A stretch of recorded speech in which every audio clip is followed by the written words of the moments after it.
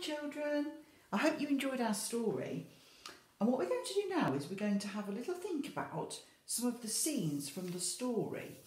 So we're going to look at two different scenes, so two different pictures from the story, two different illustrations, and we're going to have a think about what the characters, so we've got Tiger, we've got Mummy, we've got Sophie in the first illustration, and in the second illustration we've got Mummy. We're going to think about what the characters are thinking and saying in these pictures. So you'll notice in this first picture that I've got here, I've actually got the story just with me, and if we can remember, we just had the story, haven't we, that this scene is where the tiger drinks all of the tea. So the tiger didn't eat just one bun, he ate all the buns on the dish, and then he ate all the biscuits and all the cake until there was nothing left to eat on the table. So Sophie's mummy said, "Would you like a drink?" And here we are, this is this part of the story. And the tiger drank all the milk in the milk jug and all the tea in the teapot. So here we are. So the tiger is having a lovely time drinking all of the tea straight out of the teapot.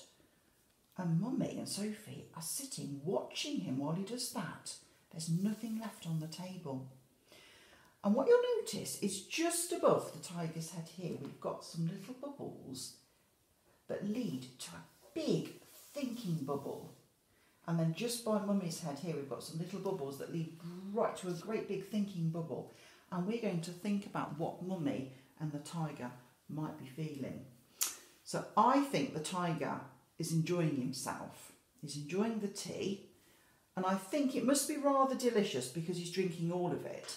So I think in this thinking bubble, I'm going to pretend, because I've got to use my imagination, that the tiger is going to say, "Yum, yum," because I think he's enjoying that tea very much. So I'm going to use my Fred fingers to help me. So yum, yum, yum, yum. But I've got to remember my capital letter to start off my sentence in my speech bubble. So the tiger's going to say, "Yum, yum."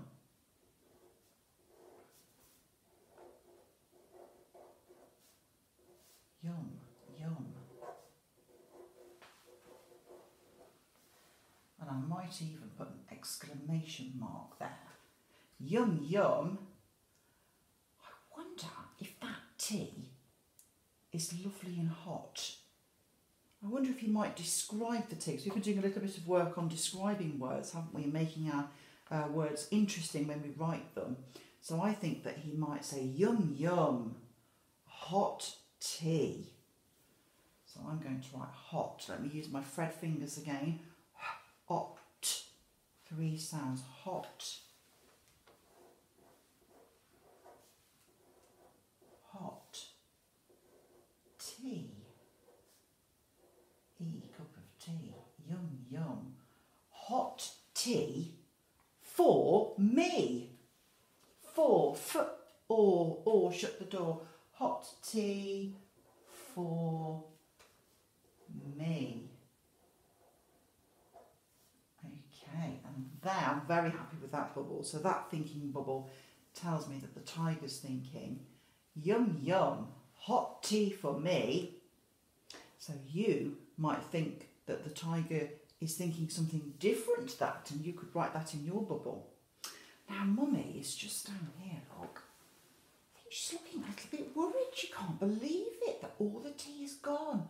And I think if that was me, if I was in my kitchen while a tiger was drinking all of my tea, I'd be a little bit worried that I'd run out. So I think Mummy might say something like, or might be thinking something like, "I hope I've got some more tea bags." So I'm going to hold that thought in my head. I hope I have got some more tea bags. So I'm going to use a capital I for my thinking bubble. I hope, oh, a nice finger space there. I hope that, we've read that at. I hope that I have got some more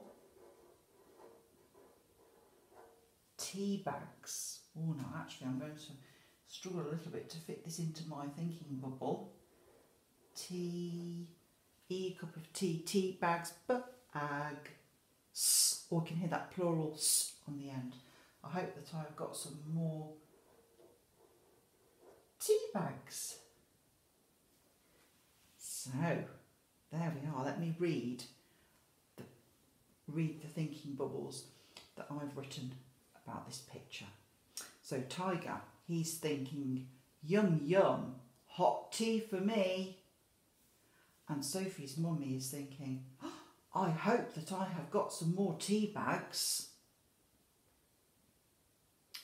There. So let's move on to our second picture and let's find this in the story. So here we've got Mum, and this is just after the tiger has said goodbye. He's eaten, drunk everything. He said goodbye, and here we meet Sophie's mummy in the kitchen. Sophie's mummy said, I don't know what to do. I've got nothing for Daddy's supper. The tiger has eaten it all. So we know that that's what the author is telling us that Sophie's mummy is saying. But again, we can use our imagination to write down what we think she might be saying and feeling. So here I've got another thought bubble. Okay, so I can see the thinking bubbles, look, coming from Sophie's mummy. So it's just a little bubble there. So I might write a little caption in there, not necessarily a full sentence. I might say something like, oh, she looks shocked. Oh no! Just something short like that. Oh no! So I'm going to put my capital Oh no! Exclamation mark. But this bubble, you'll notice, is a little bit different. So this bubble looks different because it doesn't have the little thinking bubbles. This one is a speech bubble.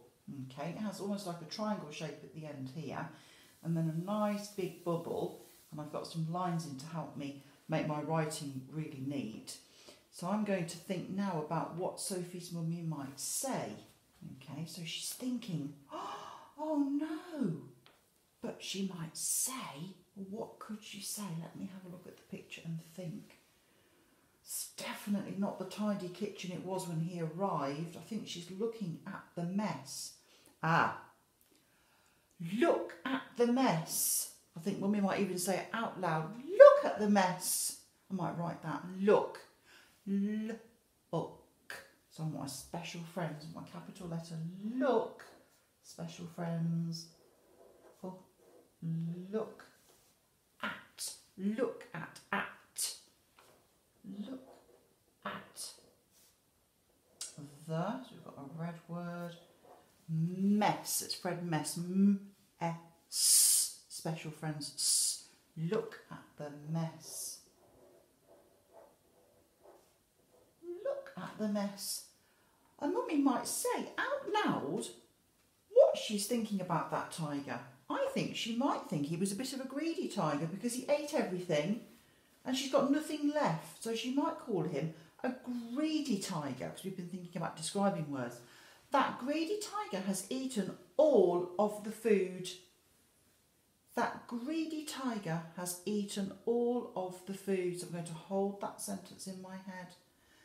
That, so I need another capital letter. Look at the mess. That greedy tiger. That greedy, I like that describing word. Let's Fred greedy. G-R-E. What can you see? D-E. G-R-E. D-E. Let's have a look at that word when we write it down. That G-R-E. D. And then it's another E sound, but it's when Y makes E. That greedy tiger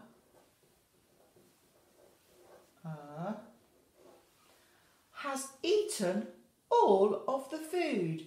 That greedy tiger has, my finger space, has eaten, E cup of tea, eaten all, so the red word all of, another red word, and don't let it trick you, remember, because it sounds like a v, of, and it's an f, of the food, or the red word the, I've got that already up there.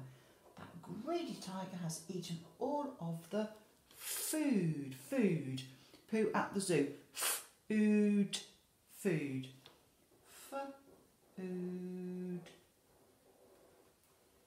Okay, let me check my sentence. Look at the mess. That greedy tiger has eaten all of the food. Something I need at the end of my sentence. Aha. Super sentences need full stops. So, I'm really pleased with my speech bubble here. So these are the words that I think Mummy would say in the kitchen. And this is what I think Mummy's thinking. Oh no, she's got enough jobs to do without having to tidy up the kitchen as well. Has she, children? Hasn't she, children? So, your job this morning or this afternoon, whenever you're watching this video, is you're going to have a look at the bottom of the plan.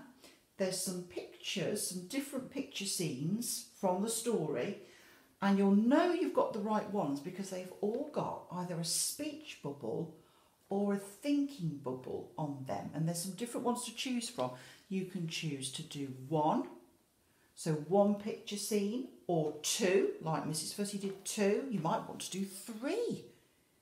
Okay, so have a little look at the picture, talk about it with your grown-up. What are the characters thinking? What are the characters saying? Okay, you can write captions, you can use sentences, you can use describing words, and then if you want to give the Year 1 teachers a treat, you could email your work so we can have a look at it. So enjoy your work, children, and I will see you tomorrow for more fun with the tiger who came to tea.